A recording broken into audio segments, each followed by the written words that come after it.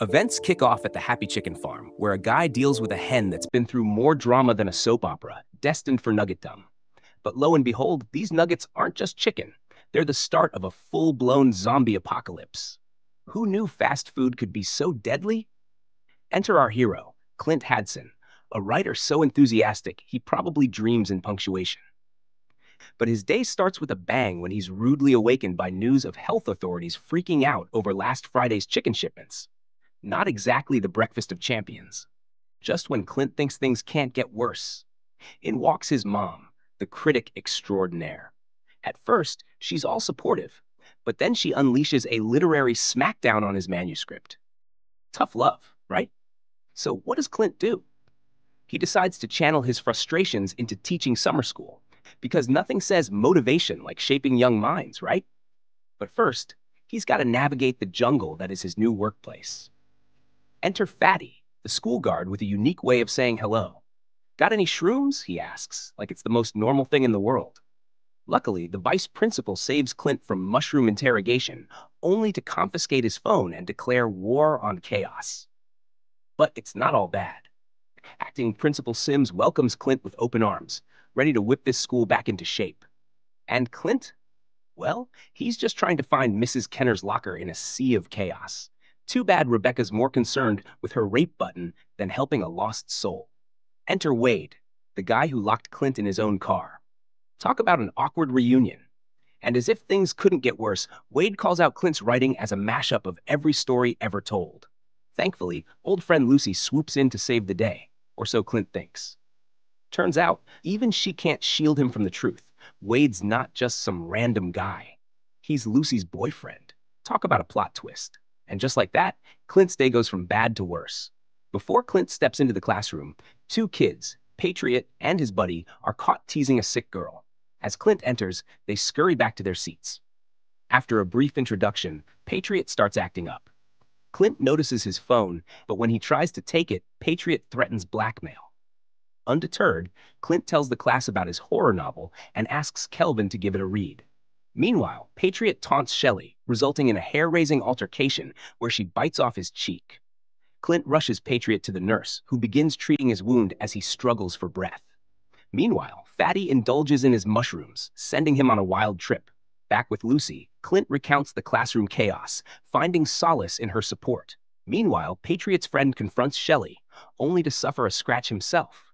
Wade, feeling left out, watches Lucy and Clint's interaction with jealousy. As Patriot's friend transforms, chaos ensues, spreading infection among the kids. Mr. Peterson's attempt to intervene ends tragically, becoming the kids' next meal. Fatty witnesses the horror and rushes to inform Sims, who meets a grim fate himself. Doug alerts the staff to the chaos outside.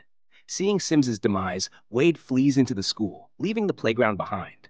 In the chaos, Tracy's attempt to call for help is thwarted by Patriot, who's now transformed too, cutting the phone lines. Wade rushes in, followed by Officer Dave, alerted by Rebecca's distress signal. The teachers are relieved to see Dave until tragedy strikes. The children attack him, mutilating his hands before Shelley delivers a fatal blow. As Wade rushes to aid Dave, Clint faces off against Patriot, narrowly escaping harm. With Patriot temporarily contained, they flee the staff room, encountering Calvin in the library. Suspicions arise, but Tracy confirms his innocence, and they seek refuge together. Wade proposes a bold plan to confront the children with violence, while Clint advocates for a stealthy approach to retrieve their phones. Lucy mediates their disagreement, and they agree to wait until 3 o'clock for parental rescue. But suddenly, Clint falls ill, showing alarming symptoms. Wade isolates him, causing tension and jealousy. At 3 o'clock, Lucy confirms Clint's well-being as a parent arrives to collect their child. The teachers desperately try to get the attention of a mother on the phone, but tragedy strikes as her son Racer infects his younger brother and fatally attacks her. Amidst the chaos, a seemingly uninfected girl named Tamra seeks refuge with the teachers. They rescue her just as the infected children close in, narrowly escaping. In a horrifying turn, Patriot's companion clings to Doug's leg as the teachers lock him away. Wade, overwhelmed by the situation, reacts violently, shocking everyone. While Wade retreats to the washroom, Lucy takes Tamra and Kelvin to safety. Lucy tries to reassure the children, emphasizing their luck in avoiding bites or scratches, but Tamara reveals she's injured. As Lucy tends to her, Doug confides in Tracy and Rebecca about the need for an autopsy to understand the infection. In a heart-wrenching moment, Wade confronts Lucy, revealing his shattered feelings upon witnessing her happiness with Clint. Meanwhile, Doug conducts a grim examination of Patriot's companion's brain, revealing the grim truth. While the infected children may appear human, their brains are effectively dead. When questioned about his expertise, Doug shares a chilling detail from his own past, shedding light on his knowledge of the brain's workings. Curiosity arises among the teachers as they ponder why Clint remains uninfected. Doug's inquiry leads to a revelation. The virus targets prepubescent children. Meanwhile, Lucy spots Calvin in need of assistance, diagnosing him with diabetes and swiftly providing sugar to revive him. Amidst their discussion, the lights flicker ominously, and Lucy delivers a heart-wrenching confession to Wade. Their moment is interrupted by the approach of someone, revealed to be the janitor, Hitachi, who guides them to safety in the basement as infected children close in. With supplies scarce, Clint devises a plan to retrieve essentials from the teacher's lounge, utilizing the vents to access the principal's office where Wade's truck keys are located. Clint's small stature makes him the perfect candidate for vent exploration. Lucy insists on accompanying him, defying Wade's objections before abruptly leaving, expressing her frustration with the situation. In the lounge, Clint retrieves a chocolate bar for Calvin, while Lucy secures the keys and discovers the phones are unusable. Their covert mission is jeopardized when an infected child approaches, but Clint manages to evade detection. With the sound of the food machine attracting more infected children, Clint and Lucy narrowly escape, passing the chocolate bar to Wade and seeking refuge in the storeroom. They relay crucial information to Wade about the obstruction in the vents, strategizing their next moves amidst the escalating crisis. In a moment of panic, Tracy is calmed by Doug's decisive action.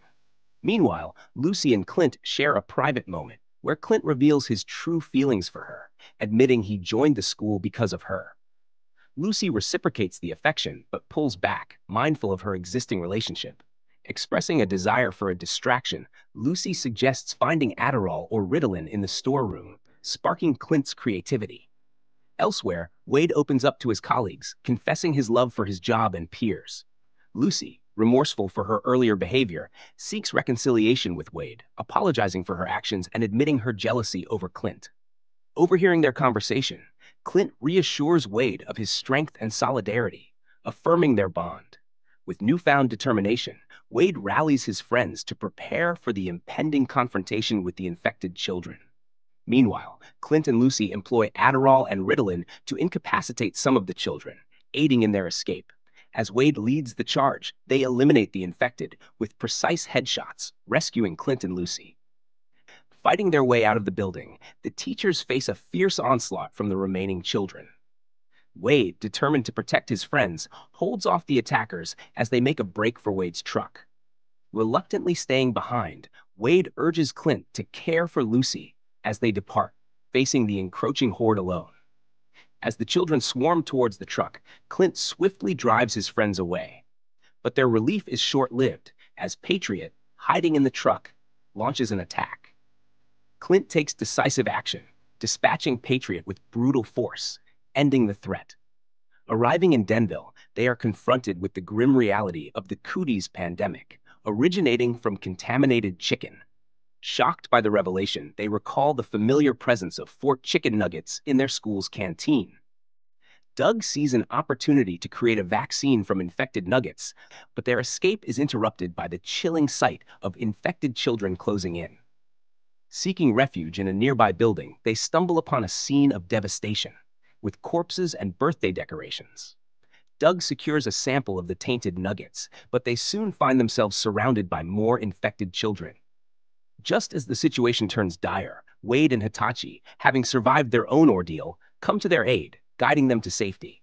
With their path clear, Wade takes drastic measures, dousing the area with gasoline to halt the infected children's advance.